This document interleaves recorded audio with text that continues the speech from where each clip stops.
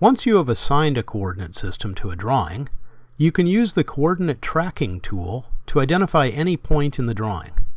This tool allows you to track not only in the current coordinate system, but also in any other coordinate system that you select in the coordinate tracker. Our current drawing is a drawing of the sewer map of our city.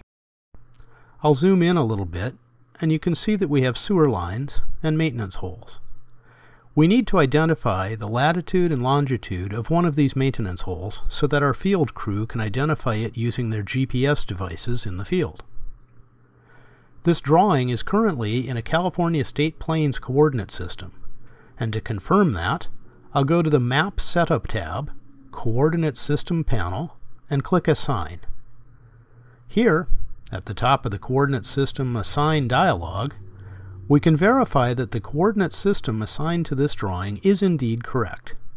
I'll dismiss this dialog. Now we'll open the Coordinate Tracking tool. I'll go to the Analyze tab, GeoTools panel, and click Coordinate Track. This launches the Track Coordinates palette. This palette is currently set to a latitude-longitude coordinate system using the NAD84 datum. As I move my cursor around on the screen, you can see the display of coordinates in latitude and longitude. At the bottom left of the screen, on the status bar, we can also see the standard AutoCAD coordinates. Since we have set the current coordinate system to the California State Plains coordinate system, these AutoCAD coordinates also represent actual locations on Earth in that system. So the tracker is able to display a different coordinate system than that which is assigned to the drawing. If I click the coordinate system name on the Track Coordinates palette, it displays all of the coordinate systems that are available for me to assign to this tool. We want to use a standard latitude-longitude with no datum. Here under Categories, I'll select lat-longs and scroll all the way to the top in the Code Description column and double-click the LL coordinate system. This sets the latitude-longitude with no datum to the Coordinate Tracking tool and not to the drawing.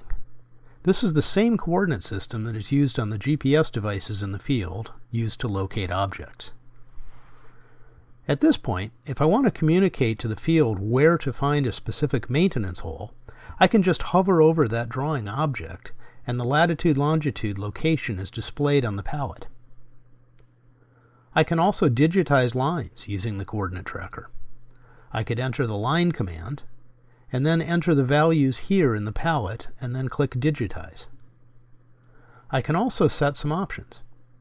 On the Track Coordinates palette, I'll click the Options button and this launches the Options dialog. Here I can set this to display degrees, minutes, and seconds instead of decimal degrees. I'll click that option and then click OK to dismiss the dialog. Now in the Track Coordinates palette, you can see that the locations are now displayed in DMS. So you can see that the Track Coordinates palette gives us some flexibility to work in other coordinate systems regardless of what coordinate system is assigned to the drawing itself.